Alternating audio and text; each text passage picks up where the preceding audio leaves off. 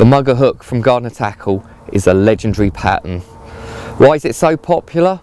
Well, to my mind, it's the mechanics of it.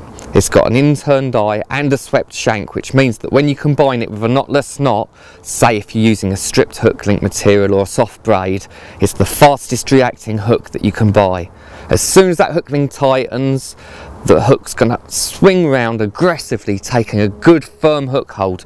That again is helped by the angle between the point and the eye being quite close in alignment. So as it pulls it in, it penetrates cleanly, smoothly, right the way round to the bend.